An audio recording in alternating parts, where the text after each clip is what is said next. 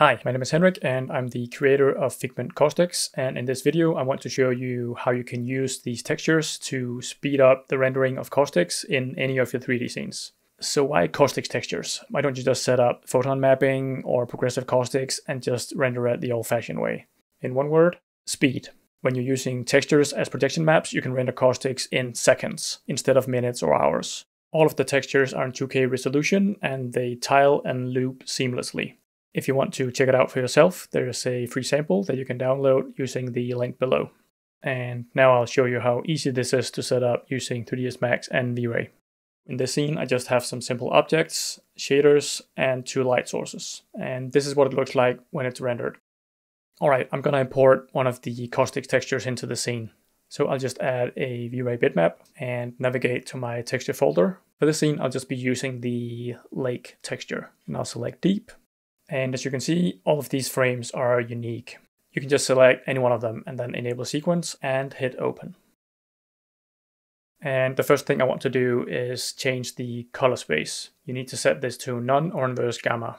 This will make the texture look a bit more flat, but preserve more dynamic range in the caustics. Next up, I want to change the playback rate. In this project timeline and in this video you're watching right now, the frame rate is set to 24. All of the caustics textures have been mastered for 48 FPS, and this makes it possible to have a slow motion or dreamlike effect. But if you want playback that looks real-time or a bit more natural, you would just set the playback rate to 2 or 3. For this example, I'll just set the playback rate to 2. As I mentioned in the beginning, I already have 2 V-Ray lights in my scene, but I won't actually be using a V-Ray light to project the caustics, and I'll just quickly show you why that is. So I'll just select the light and then drag the texture into the map slot of the light. And I'll enable preview so we can see the directionality of the light. Let's update the render. And my texture isn't really visible. And when I up the directionality of the light, it gets more intense as it's more focused, but it isn't really until I hit 1 in directionality that I can actually see the texture. And then you might think, fine, let's just leave it at 1. But the issue is all of my shadows will always be tag sharp. So if I turn this back down, I can get a softening of the shadows, but the texture will follow along with it. This is not what I want. I want the caustics texture to be projected as sharp while maintaining control over the softness of the shadows. Unfortunately, there's no way to control this separately in V-Ray lights. But of course, there's another option, which is the one we're going to be using. So I'll just delete that. And instead, I'll create a standard target direct light. So I'll just drag that out. And then under shadows, I can select V-Ray shadow. And in the submenu, I can just enable area shadow and then define if the light source is a box or a sphere and then set up the dimensions accordingly. So let's just set these to 20. And under directional parameters, I can define the area where the light and the caustics will be cast. Let's just make this big enough to cover the entire ground.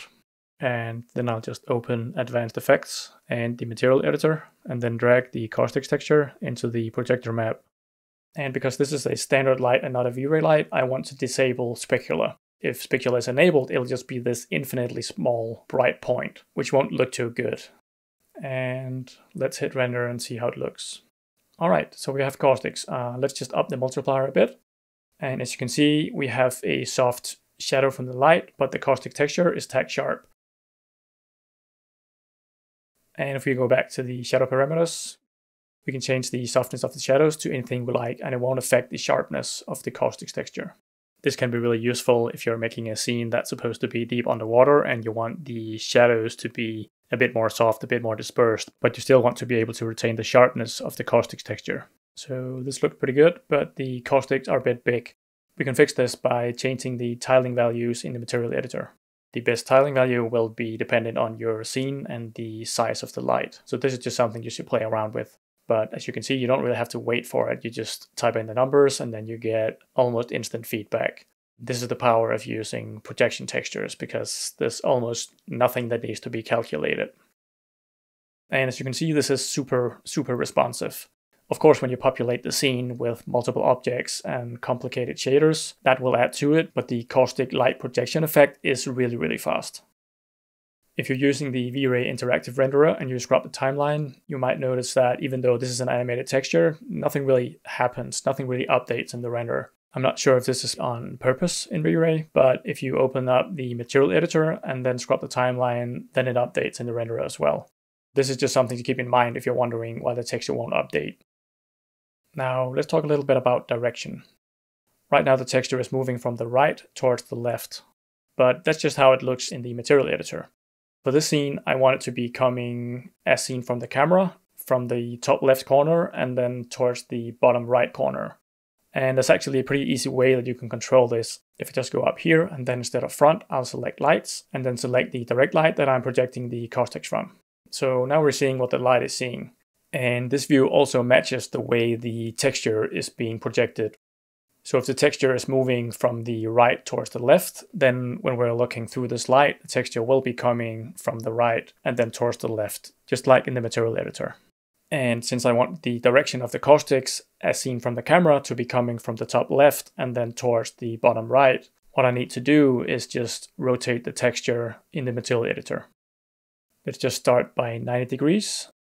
And now it's going from the bottom and then upwards as seen from the light, which means seen from the camera, it will be going from the left towards the right. So almost there. Let's just put in 135. And now it's going from the lower left corner to the upper right corner as seen from the light, which means it will be going as seen from the camera from the upper left towards the lower right, which is what I wanted. But talk is cheap, so let's check it in the render. And there we go, it works. So let's say that your scene is a lot bigger than just this teapot. Just try and set it up for that. I'll just drag the camera out a bit and make the plane bigger. Now, all we have to do is make sure that the light that projects the caustics texture is big enough to cover the area that we want. That should do it. But as we make the projection area of the light bigger, we also need to go in and then tweak the tiling. Otherwise, the texture will just be stretched to fill this new area. So let's tweak the tiling a little bit. I made the light beam twice as big, so let's just double the tiling as well. And you can make the projection light as big as you want and then just tweak the tiling accordingly. And that's it. That's how you use Figment Caustics with V-Ray in 3ds Max. And remember that there's a free sample of the textures that you can download using the link below. I hope you enjoyed this short introduction and tutorial, and thanks for watching.